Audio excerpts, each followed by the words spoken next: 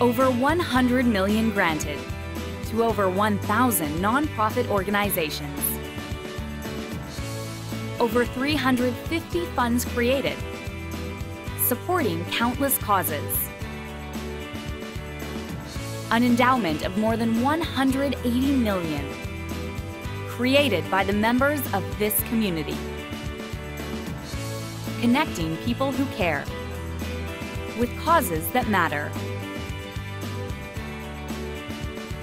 The Victoria Foundation, 75 years and counting.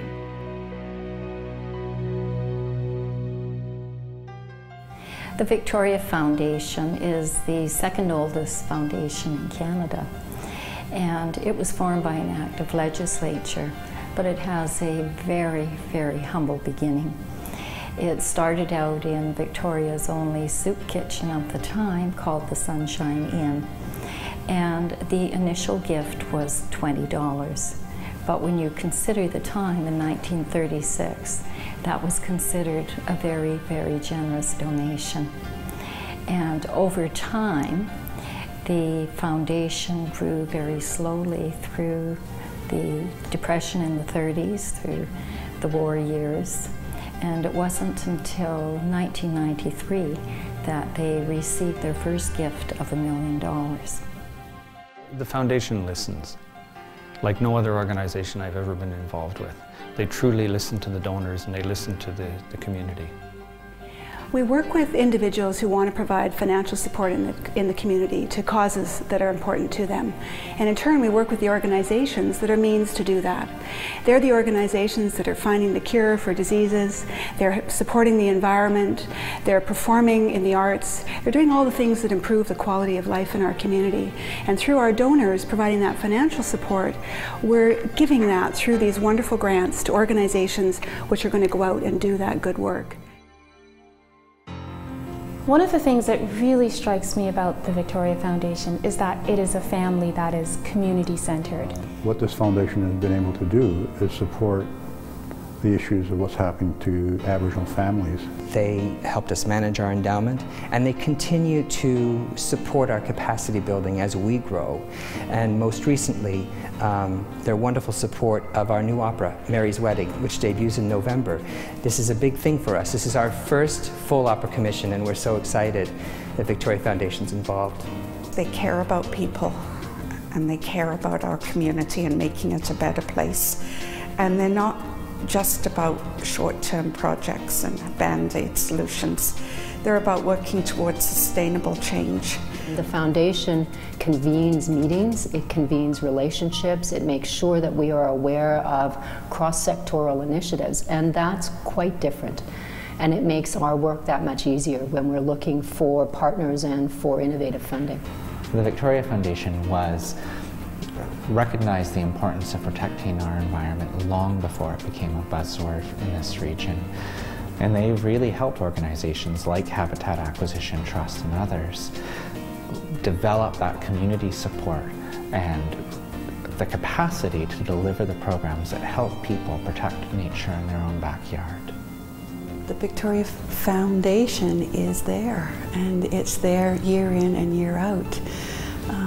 And when times are tight especially, or projecting into the future what the needs might be and what other sources of funding might be, Victoria Foundation is really bedrock for our community. And I think the Victoria Foundation does an outstanding job of connecting people who care about the arts to the arts that they care about. The biggest part of the growth has really happened in the last decade, where it has gone from roughly $20 million to $180 million. And a significant catalyst for change was the introduction of a program called Vital Signs.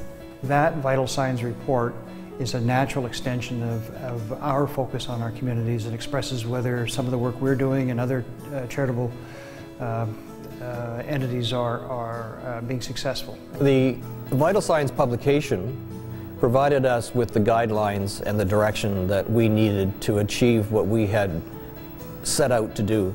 It's an incredible document. It has so much research in there and information that it really provided us with a template for where we wanted to go and for a template for how to expand our giving in the future. The Victoria Foundation, with its endowment of approximately $180 million, has a very profound and positive impact on the community. My sense is that they've got their finger on the community pulse, and because they're obviously a locally based organization, they can redirect substantial assistance in those areas that need it most, and they may change from time to time. We do have such a strong community here in Victoria, and Youth and Philanthropy and the Victoria Foundation really bring out that sense of community. Being in Youth and Philanthropy, I now understand the importance of giving to your community, and when I'm 75 I'll still be giving, and you can count on it. I think the Victoria Foundation isn't just about today, it is about our future, and many of our donors talk about that legacy that they're leaving, the organizations that they cherish. They're also thinking of their children and their grandchildren as well, so that they've left a footprint to say family philanthropy is important, that wherever you are, that you take a look out at your community and say, can I make a difference? Congratulations, Victoria Foundation. For over 20 years, you've been supporting our students and working with the University of Victoria to support our community and deal with important issues in this region. Thank you for your leadership and your support. Happy 75th anniversary. Happy anniversary. Happy 75th anniversary. Happy anniversary. Happy 75th anniversary. Happy 75th anniversary, Victoria Foundation. 75 years. Congratulations, Victoria Foundation, for making our community better.